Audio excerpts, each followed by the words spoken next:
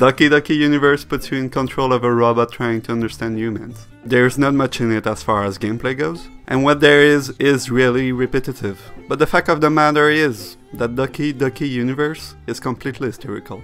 The game's writing is borderline insane, and the quizzes seem totally off the wall, until it gives you back strangely accurate, or not, personality readings. The gameplay might be dull, but only one game this year had me riding a flying beaver, wearing a top hat through the universe while being asked if I would prefer an octopus or a baby for a hat. And I love Doki Doki Universe for being that game. You can always count on Nintendo to reinvent their franchises, without losing what made them great in the first place. Well, most of the time. A Link Between Worlds doesn't reinvent the wheel or anything, but it's different enough to be interesting. There's not much in terms of universe building, but what there is mechanically sound and extremely intricate, which makes A Link Between Worlds probably the most fun Zelda game to play in years. Past the totally dumb but endearing humor of Guacamelee, there's a surprising amount of depth in its gameplay. The game throws some pretty difficult combat and platforming sequences at you on, forcing the player to use all their hard-earned luchador skills in tandem. But what makes Guacamelee so fun is the near-perfect pace the game hands out these skills. That and the great art style that makes you feel like the most awesome luchador to ever walk the earth, beside El Santo. Space is a terrifying and ominous place. Well, it seems to be. For me, anyway. The swapper is at its best when it's making you feel that cold isolation. And for most of the game, the only people you meet are clones of yourself. Clones the game forces you to kill repeatedly. It is a dark and somewhat disturbing case of mechanics reinforcing the theme. In terms of gameplay, what's there is standard but well designed. The general atmosphere of the game makes it something truly special. GTA 5 might be the most expensive video game world ever realized, as impressive in scope as it seems to be a completely egotistical project.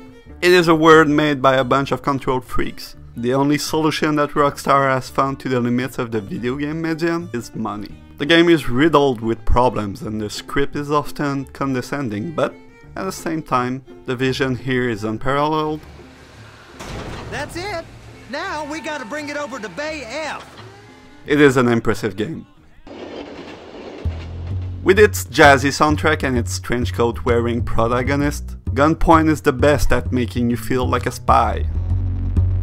Not one of those John le Carré soporific spy though, but a cool film noir-esque spy with the capacity to jump surprisingly high. Gunpoint's minimalistic visuals and world building ensures that it always hits home. It is a small game that feels complete. It made me feel smart too, and that is probably because it is smarter than I really am.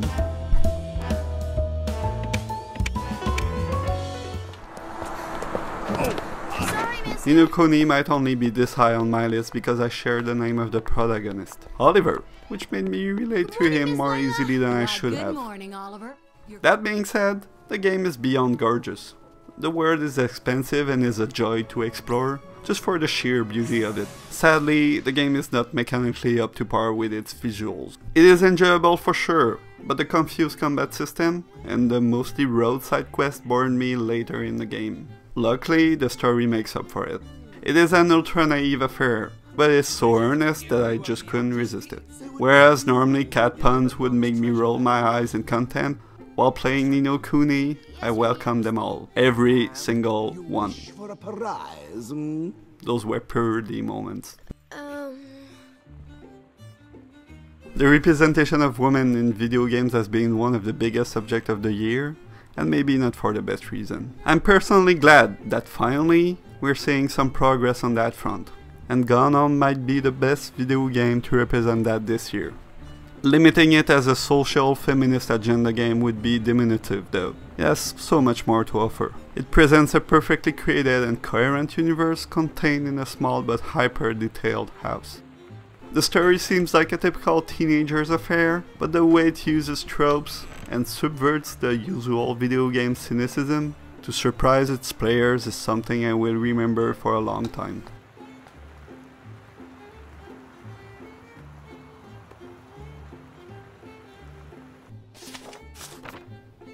Papers, Please is the most stressful game I have played this year. It is an innocuous but kind of dreary looking thing that terrified me as much as I enjoyed it. It feels like an Arendt's Banality of Evil theory made into a game, and it shows wonderfully that gameplay can indeed inform story and emotion. As in real life, it is often way harder to make good than just ignore everything and be mean because it is your job. That was not my choice. I tried to help the revolution. I got shot for it. At least I tried. This game is something dear to me. It is not even finished, and might not ever be, which would be ironic seeing how the second episode does a bunch of direct references to Kafka. But what exists is enough to earn my top spot. What Kentucky Route Zero does different and, for me, better than any other game that came before it, is cooperative storytelling. By making most of its choices implied instead of explicit, it gives agency to the player through his own imagination. While the game will not change much between playthroughs, it opens up a ton of possible stories that are to the player to determine. It is a beautiful game that asks a lot of its players, but rewards them accordingly. Kentucky Route Zero is easily my best game of the year.